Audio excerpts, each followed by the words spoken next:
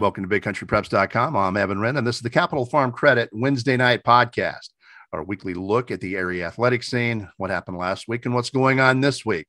I'm here with my partner, Dan Youngblood, via Zoom. And tonight, Dan, we've got a fun show. We got a very special guest, Duane Hopper, still the girls basketball coach at Hermleigh, but in the very near future, he will be roaming the sidelines over at Wylie as the new girls basketball coach that's just been announced. Yeah, that was announced earlier this week that he'd be taking that job, replacing Amy Powell, who was promoted into an administrative position where she'll be kind of overseeing the girls' athletic programs over at Wylie. But this was cool news and not necessarily terribly unexpected. I think you and I both kind of had an idea that there'd be a chance in the future that Duane Hopper would end up back at his alma mater just because of the success he had to start his coaching career at Hermleigh. And I think it's just such a great fit. I mean, he's a guy that will get the most out of the type of athletes that Wylie has, will play a brand of basketball that really fits the type of the work ethic that those girls bring to the court. And I think he's going to do a great job. It's going to be fun to watch. I actually have been around long enough that I covered Duane as a player at Wylie. I covered him some as a player at Hardin-Simmons. So I've known Duane for a long time. He was one of my favorite players probably of all time.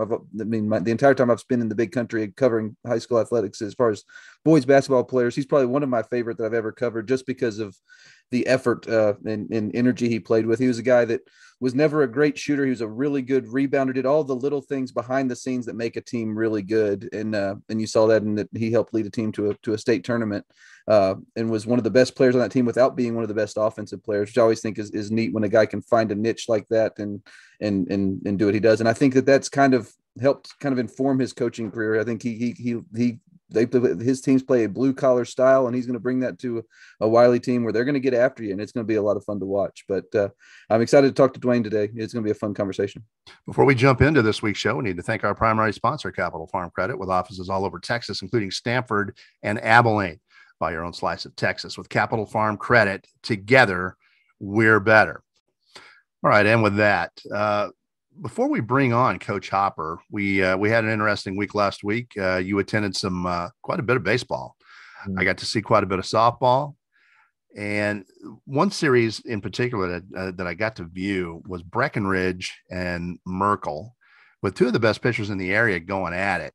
Chloe Whitmer from Breckenridge and Josie Whitehead from Merkel. Both pitchers did a great job. 4-1 was the score in the first game. Merkel winning that one really by just bunted Breckenridge to death in that one. And then 4-2 in 12 innings was the final in game two. Again, both pitchers did a great job in both games. There were 27 strikeouts combined in the first game. Whitehead struck out 25 for the series, and Whitmer, I believe, struck out 26 for the series, if I'm not mistaken. And neither pitcher was hit very hard. They're out there laboring in hot weather, especially on Saturday when it was just brutally hot, 107 degrees. Merkel takes the series. They advance to face Coahoma, which this week gets underway, and that's another ball club that I got to see. I got to see Hannah Wells firsthand, and I'm telling you, that girl can bring it. That girl can. She's got some pop. And Coahoma was most impressive. You got to look at him as well. What were your impressions of that ball club? Same as yours. I got to see them in a series against Wall. So I got to see both their pitchers. I got to see Wells throw game one and then Calvio throw game two. And I don't see a whole lot of weaknesses with that team. They got two really good pitchers, a super deep lineup with a lot of pop. They're shooting those gaps routinely, turning doubles into triples, running really aggressively. They're just a really good team. And the crazy part is, like a lot of these other teams, they're really young. So they got this is a team that could be very good for a long time. And you mentioned that Merkel Coahoma series that's coming. That's going to be a big time series. But yes. I think both those teams are really, really high quality teams. And the thing about Merkel I thought was interesting was that with their win over Breckenridge, they exceeded last year's run. Last year they lost in a really tough series, kind of similar to the Breckenridge one, honestly, where they were on the other side of that. Against Jacksboro, who had a really, really good pitcher, and they lost a couple of pitchers duels. This time they won those, which I think is represents a pretty good step forward for this Merkel program, which is really I think in the midst of a really strong run in softball right now, an extended one that they can really continue for a while. And I think that was a big step forward for them to put down a scrappy Breckenridge team. And now they're going to have a chance against a Coahoma team that's very, very talented. This is going to be a fun series for sure. Well, it's a great matchup between Josie Whitehead throwing to that Coahoma lineup. I want to see. Yeah. That's going to be an interesting matchup because she's got all the pitches. She's got great movement. She's got some velocity, and she's a competitor. She's a gamer. So it's going to be fun to watch that lineup facing Whitehead and see what happens. And also Wells throwing against Merkel is going to be. I want to see that. Wells probably throws harder. I don't know that she's got the same movement on her up pitch on her rise ball, but and she's just wild enough. She's not wild, but she's just wild enough where it's nerve-wracking for a batter to go up there and face her. You know what I mean? Because she's in and out quite a bit, and not up and down more, but in and out. So it's kind of she's a scary pitcher to face. Yeah, and she's one of several we've got in the area right now. Just a lot of really good young pitching. We mentioned 3 or 4 just there on that list there. And then we got a couple other teams advancing. Obviously, one of the ones, the Wylie's back in the 3rd round in Class 5A. They had a big series win over the weekend against El Paso Chapin. And that was a really quality Chapin team. They beat them 12-6 in game 1, 7-3 in game 2 to advance to face Canyon Randall. But they're another team with 2 of those pitchers we're talking about, 2 juniors, and Reese Farrer and Riley Moore, who are both pitching at a really high level. And another group that's going to be back next year. When you look at the pitching staff, the pitching talent that we're going to have in this area, not only this year, next year. And I know a lot of people, you say we're losing Citlali Gutierrez, and that's true, but there are a lot of really talented young girls still in this area and that are still pitching for their teams right now. Summer Smith's another one for Hermleigh. She's got them going. Eula as well. They've got strong pitching as well, but it's interesting to see all these girls we've been talking about all year. It's not a surprise. There's a reason we've been talking about all these girls in the circle all year, and they're the ones whose teams are still playing right now. Absolutely. And fast pitch softball pitching is going to get you where you want to go. And without it, you're in a lot of trouble. Now, we've seen teams with mediocre pitching advance as far to state, all the way to state. We've seen it. But once they get there, they're really they're handicapped. And but you can hit your way to state if you can, but it's really difficult to win it all. Yeah, and that's exactly right. If you're going to have, not necessarily even mediocre, but if you're going to have slightly less than excellent pitching, you better hit the ball, because you're going to start facing teams who have that excellent pitching that are going to shut your lineup down to some degree. Yes.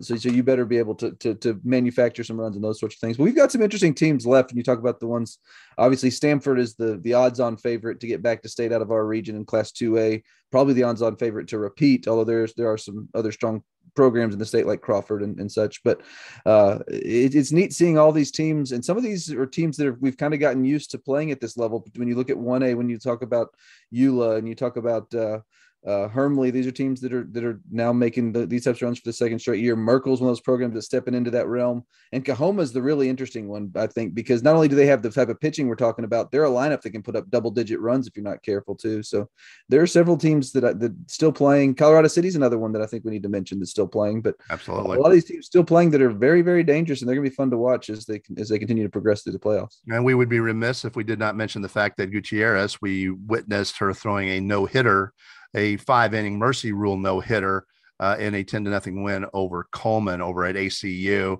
when she was just absolutely dominant. One walk away from a perfecto. Yeah, and I think we'd also be remiss before we move to baseball if we didn't mention that the Hamlin Lady Pipers got them a playoff win, advancing to the region quarterfinals. They got a big win over the weekend in a single game series or a single game playoff. So a big deal for them as well, just to advance and continue what's been a really strong year. They beat Miles 6-2. So they've got to throw a shout out to Hamlin as well, and what Coach Bodas has done there. It's been pretty remarkable. And then also Heiko. Heiko's one that is easy to forget because they're in region 2. Heiko? But Heiko goes out and not only beats defending region semifinalist Windthorst, they sweep them 7-4, 9-3.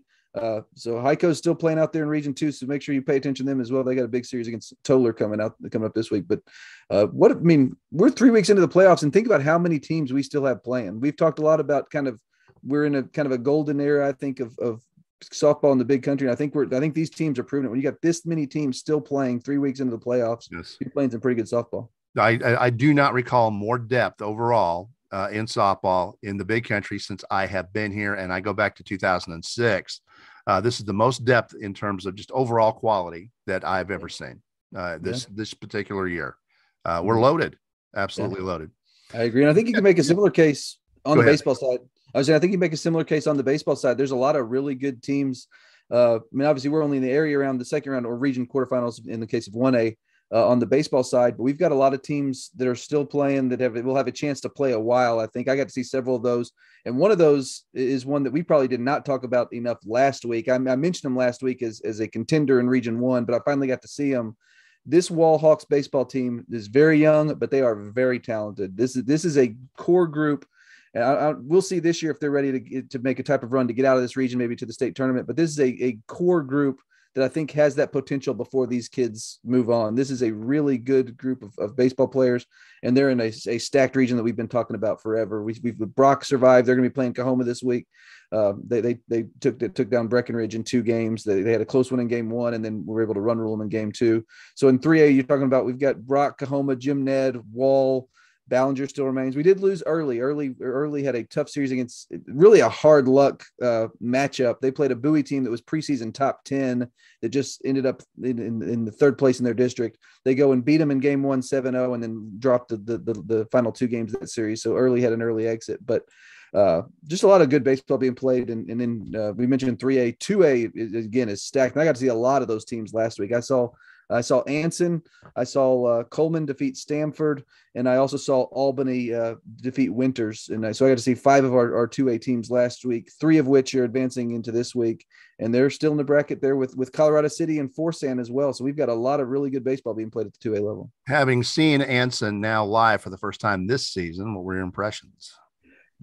Honestly, pretty close to what they were last year. I think they've just gotten better, if anything. This is a really good Anson baseball team. They're very, very solid in every regard. They field the ball well, they pitch the ball well, and they hit. And they actually got probably a little bit more of a test than some probably expected them to from Miles. The first game was a tight one. They won 5-3, and then they won game 2 8-1.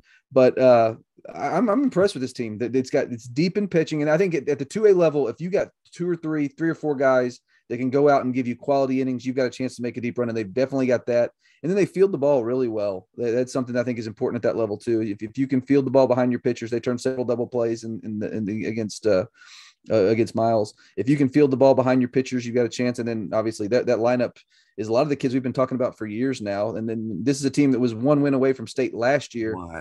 Yeah, and bring a lot of those kids back. I was very impressed. And I was glad I got to see Albany as well, because Albany's been one of those teams that them and Anson have both kind of been in that conversation for a while now. When you talk about Region 1, 2A, from as far as our area goes, those are kind of the 2 teams that have been our flag bearers.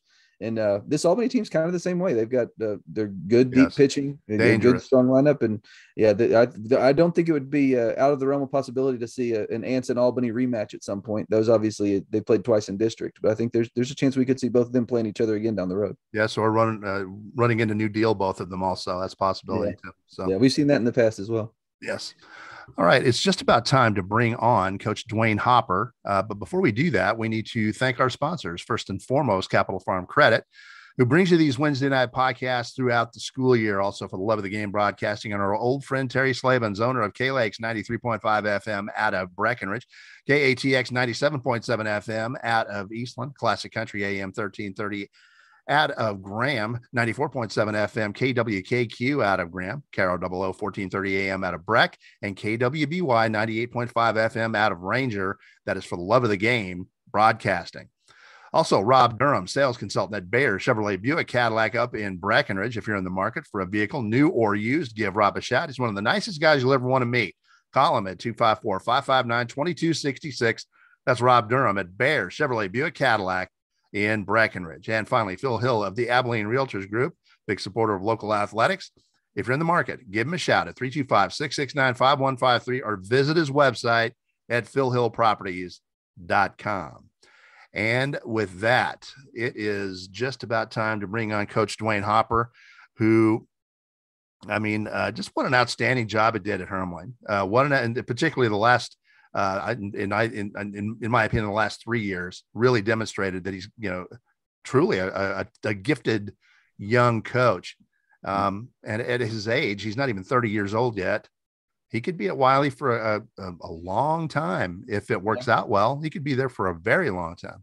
Yeah. I mean, and this is a guy who's really a winner in life. I mean, you look at what he's done during his time at Wylie. He led them to their second state tournament appearance in program history, goes to Hardin-Simmons, leads them to their deepest postseason run of the Division III era to the Elite Eight. And then he goes to Hermleigh, takes them to a pair of back-to-back state championship or state tournaments, and then goes on, the 3 straight runs to the region finals. And he's won literally everywhere he's ever been and anything he's ever done. So I think that's the type of guy that Wylie's getting. It's really exciting. I think he's a guy that brings, I think, a brand of basketball that I think will translate really well to what they're doing. If you look at some of the programs in our region in particular who have had a lot of success, even at the big school level, I think there are some comparisons you can make to guys who have done things through a similar formula to what Hopper is bringing to Wylie. Some guys who have played just some relentless defense, sound offense. I mean, you don't want to make a comparison necessarily to Joe Lombard and Canadian, but I mean, when you talk about those types of programs, you're talking about similar types of athletes. And you're talking about a similar defense first style. I think this is one that will translate well to the Class 5A level, and it's gonna be fun just to see how that goes. And he's gonna be, I think, well received. Obviously, being a native son, and it's gonna be fun to watch. And I'm just really excited to talk to him about that tonight. He's a guy I've known for a long time, like I said at the outset of our podcast tonight, and looks like he's just about ready to join us. So let's go ahead and get him on. And joining us now, Hermleigh girls basketball coach Duane Hopper, soon to be the new girls basketball coach at Wylie, his alma mater. Coach, thank you so much for joining us. Thanks for having me. Coach, I always had a sneaking suspicion that you were going to end up back at Wylie sooner or later, and here you are, back where you went to school. You've got to be ecstatic. Just tell us how you're feeling.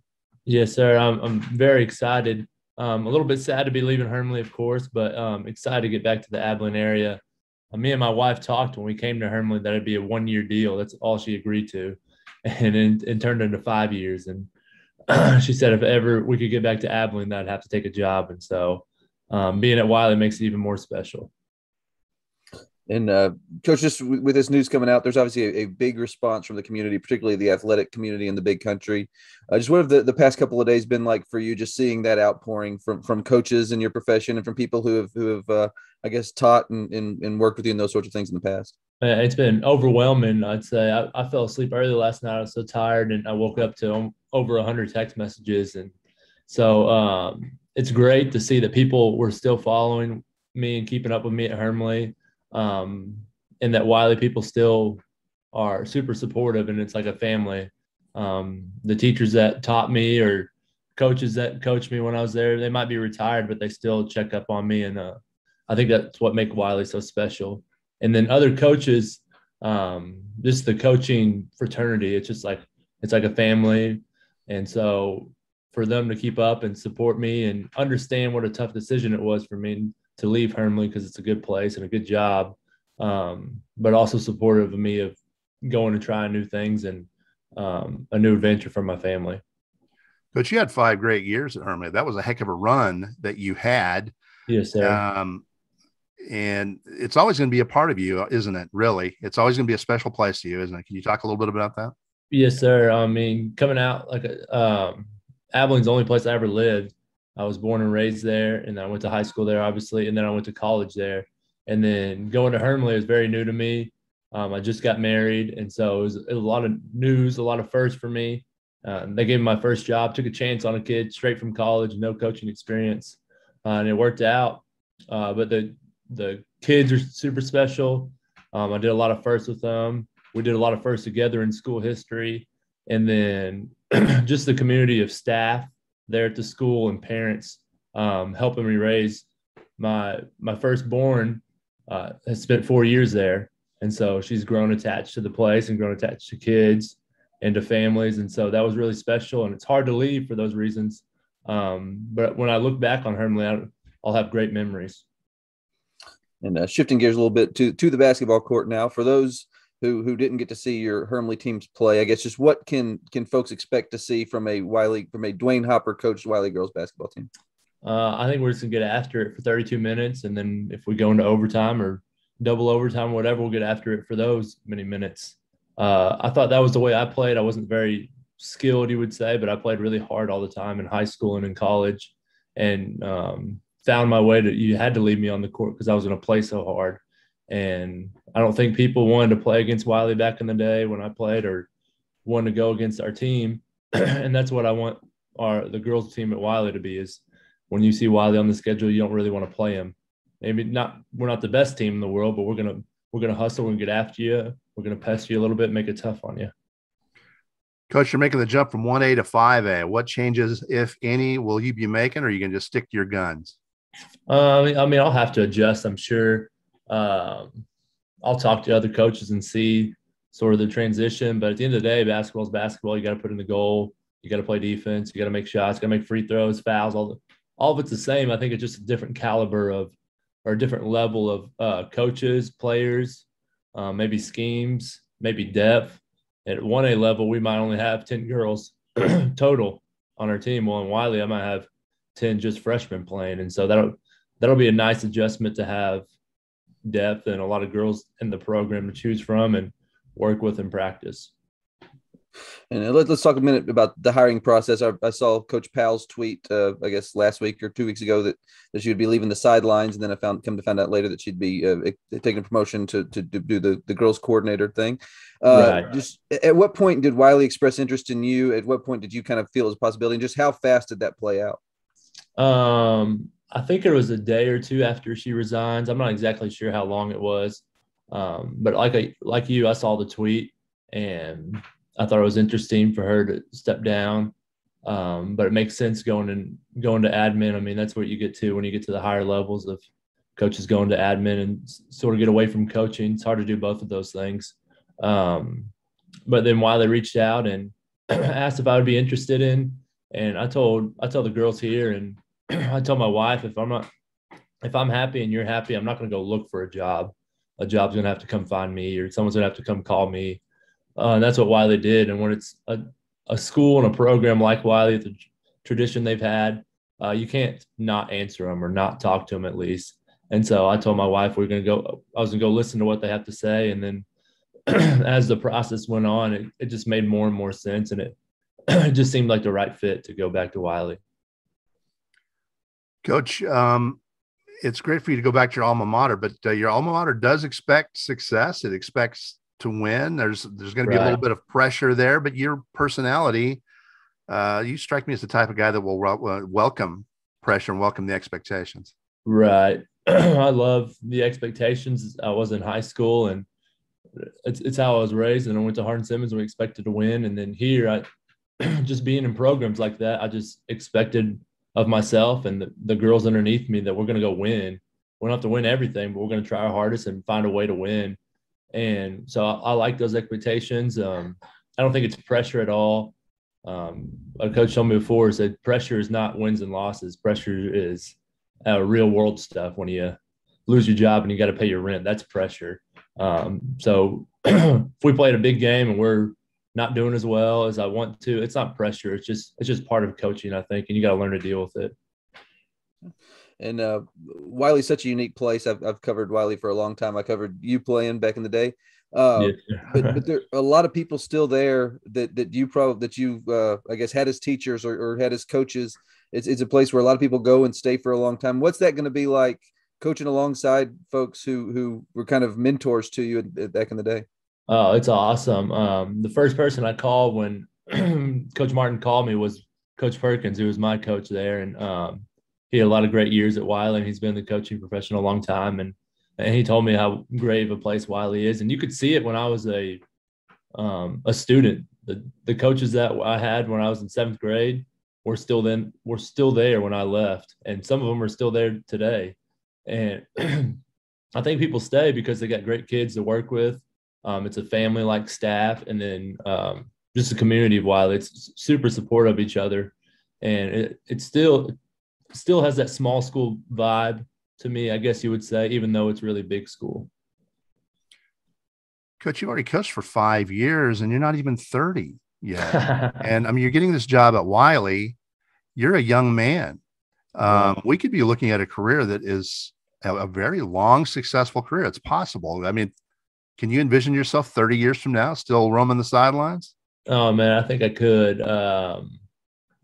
I think I want to coach till I don't have fun with it anymore, till the games don't mean something, and they definitely mean something to me. Practice still means something to me, and so I don't plan on stopping anytime soon. And it'd be great to coach all my years. Now, God might have a different plan for me, but to coach all my years at Wylie would be great. And I feel like it's a place that me and my wife can raise our kids. We're both from the area.